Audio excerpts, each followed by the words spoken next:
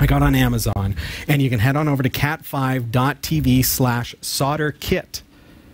And it arrived already, so obviously available on Prime. And I picked one of these up. Let's see.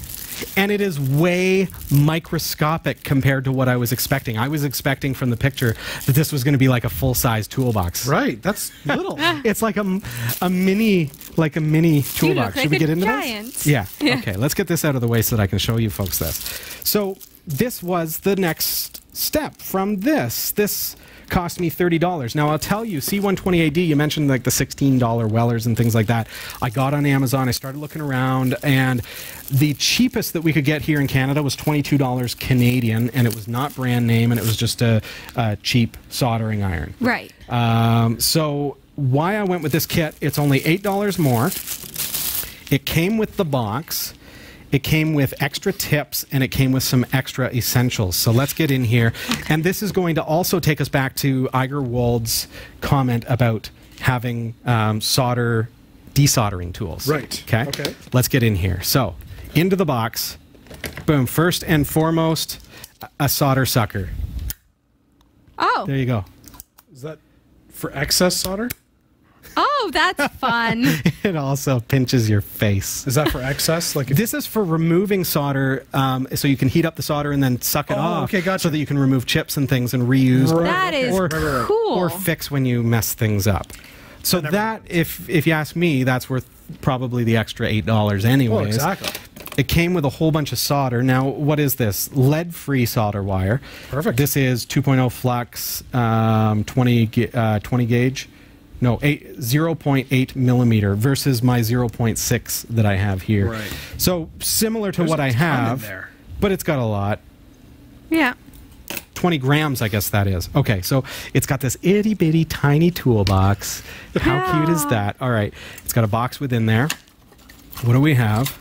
And remember, this was only $30, so okay, what do you expect for $30? It's got a little stand that is basically just a cheap little tray with a couple of nuts that, hey, you can hold your soldering iron there. Oh, yeah. And it's got a sponge that you can wet to clean it. So I didn't have one of these. Now I do. So that's cool. But it's not as nice of a holder as my helping hands. No. So I'll probably just end up using my helping hands anyways. But if you don't already have helping hands, that's something anyways. Exactly. Fits in the box kind of thing. Okay, what else have we got? We've got a couple of tweezers. Right. These are anti-static, and I like that. The tweezers that I have become magnetic, so I needed new ones. Oh, really? Yeah, so it's a pain because I'm working with little itty-bitty resistors, and they're magnetized to the tongs, which makes it really, really hard. Then we've got the soldering iron, obviously, but a couple of extra things that came in the kit. It's got desoldering wire.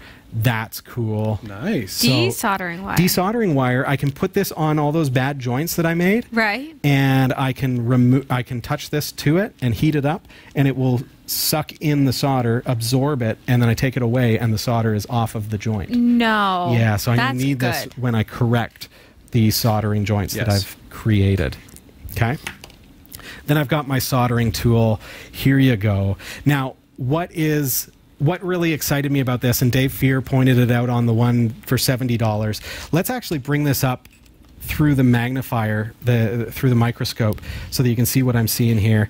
It has a temperature gauge, and it goes from from 200C all the way up to 450. And it's just a dial. So for a cheap little thing, that's pretty good. Look at what else we've got. It does go up to 60 watts. Cool. So it's a pretty, it's going to heat up pretty quickly, apparently. Should do a pretty good job. We'll see. We'll see. I mean, we're going to be checking it out on future demonstrations and seeing how it works. So, but then it also came with 5 extra tips. So we've got some extra tips there that came with this, and each one is a little bit different for different jobs. And I expect that as I grow and learn how each one works, then that's going to be cool. So if I remove this, I can see there's my tip. Oh, so you just slide it right off? And then it's got a ceramic core. Oh, okay. So the ceramic core, apparently I'm learning, is very quick to heat up. Yes. And so that's a good thing. I'm going to gently put that back on. I have a hair straightener that's similar. Oh, yeah? Yeah. So they does are that really, heat up really yes, well? It does. Good. I like that it has the adjustable temperature, and it does have also an inline power switch, which was an added bonus because you normally have to unplug one of these kinds of soldering irons. So it's a good start. I think this is a great little kit. $30? Yeah. For $30, yeah. And it's available in our shop now, cat5.tv/solder kit. Now, I've been able to get, obviously it's available here in Canada as you see it here. It's also available in the United States as you see it here.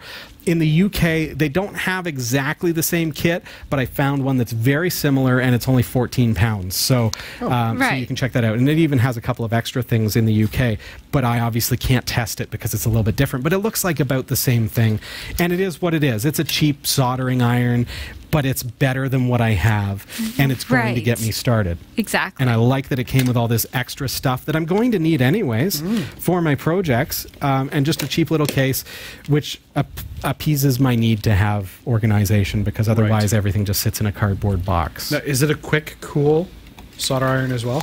Well, I haven't plugged it in yet, but I don't expect so. No? Okay. I didn't read anything about it being anything special. That's why you have that handy little holder. Quick to heat up. Yes. Yeah. It is quick to heat up. Yeah, which is good. Yeah, but I can put it in my helping hands, turn off the power switch, which I guess is going to help anyways, because being able to turn off the power switch and turn it back on and it's got quick heating, then it should work pretty well. But we will find out on a future episode how much better that works than my old battery-powered soldering iron. So you don't want to miss some of the features that we've got coming up. And do check out that kit, cat5.tv/solder kit. Now, I know it is just a cheap kit. It's going to get you started. It's going to improve our game. It's going to help me to do a little bit better when it comes to soldering. And some of the things that we're learning here on Category 5 Technology TV is really helpful as well. If you've got comments you want to share with us, comment below or head over to our YouTube channel on our website, category5.tv. If you're watching on cable TV, there are so many different ways that you can interact with us. We'd love to hear from you and love to find out what we could do better.